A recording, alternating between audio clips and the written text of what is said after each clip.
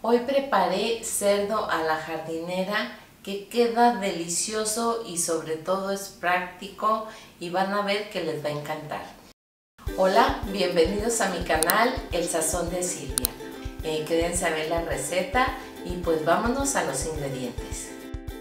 Son todos los ingredientes, recuerden, no es necesario que anoten nada. Aquí abajo en la descripción del video o al final de este van a encontrar la lista para preparar este delicioso platillo. Pues ahora sí, manos a la obra. Vamos a comenzar. En un sartén agregamos el aceite, agregamos también la carne de cerdo, que yo la tengo ya partido en cubitos. La vamos a agregar aquí. Vamos a agregar pimienta al gusto.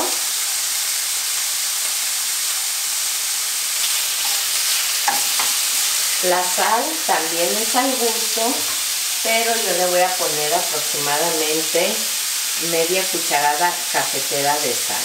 Vamos a mezclar y vamos a dejar un poquito aquí a que vaya tomando un color de que ya se empezó a cocer para agregarle después el ajo picado.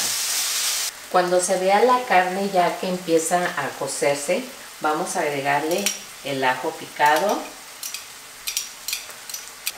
Vamos a mezclar y aquí vamos a agregar la harina de trigo. Vamos a revolver bien y mientras la carne se sigue cociendo y vamos a dejar a que se dore un poco, vamos a aventajarle a partir nuestros vegetales. La carne ya casi está en su punto, ya se está dorando, pero vamos a aprovechar el tiempo y vamos a partir los vegetales. La papa, después de lavarla perfectamente, la pelamos y ahora la vamos a partir en cubos.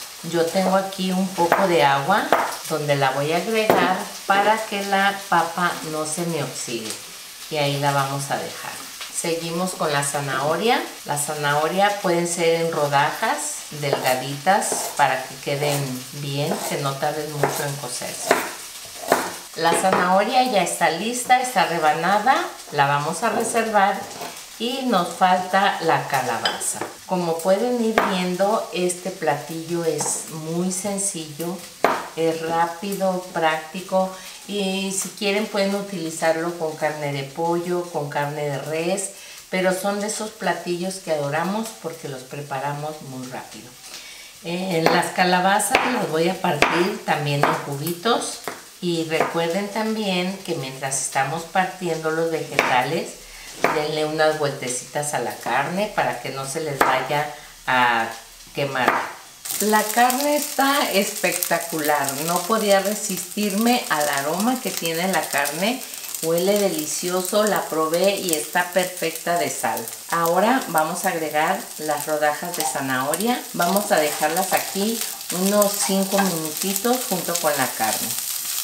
Primero agreguen lo más duro porque enseguida, después de los 3-4 minutos, agregamos la calabaza y las papas. Las zanahorias las dejé durante 4 minutos y ahora vamos a agregarle la taza de cerveza. Vamos a agregar también la papa que tenía en el agua, ya está escurrida, las agregamos. Y por último la calabaza. Vamos a mezclar bien y estas las vamos a dejar hasta que se consuma casi por completo la cerveza que agregamos y que los vegetales ya estén listos. Lo vamos a dejar a fuego bajo para que queden perfectamente cocidas y vamos a taparlo y ahí los dejamos. El guisado lo dejé durante 10 minutos más o menos.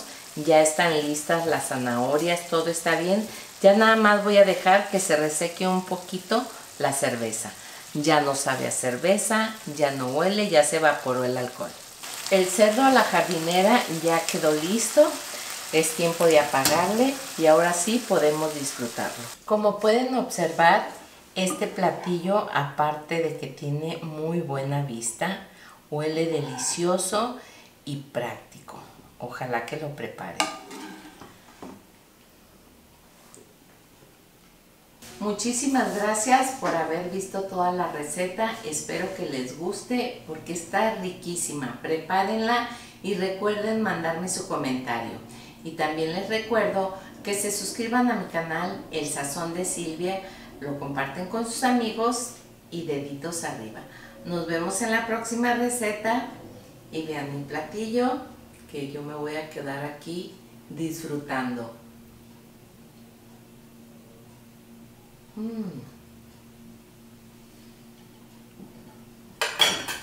Buenísimo. Los ingredientes que necesitamos son 400 gramos de bistec de cerdo, una calabaza, una pieza de papa, una zanahoria. Necesitamos también un diente de ajo picado, una cucharada sopera de aceite, una cucharada sopera de harina de trigo, sal y pimienta al gusto y una taza de cerveza. Son todos los ingredientes, pues ahora sí, manos a la obra.